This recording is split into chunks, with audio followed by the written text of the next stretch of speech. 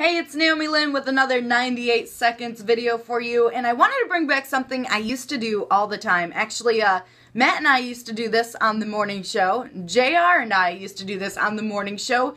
They were would you rather questions, and it's been quite a while since we've done one, so I figured I'd ask one today. Not only will I ask it for you so you can decide which situation you'd rather be in, but you can also get some of the answers from our other on-air talent at Lite 98.7.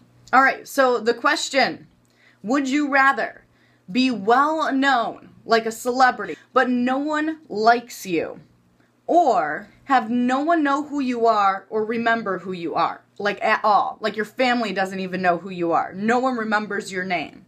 Which situation would you rather be in? Got your answer? Alright, well let's look at what some of the other on-air staff members said about this question. The latter for me.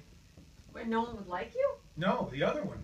No one would remember, right? Isn't that the second one? Yeah, no one. That's the one I picked. Starting when? Like if I go home, the kids will be like, "Who are you?" Oh, I don't want to do that, but I don't like the former either. I don't like it. What else do you have? Do you have any other choices? I don't like this is not a smorgasbord. Well, I guess I'll go with being well known, but nobody liking me. Yeah, I'm gonna go with the second one. I think I would rather have people know who I am and just dislike me. I mean, people are going to dislike you no matter what, even if they don't know who you are, so might as well know my name.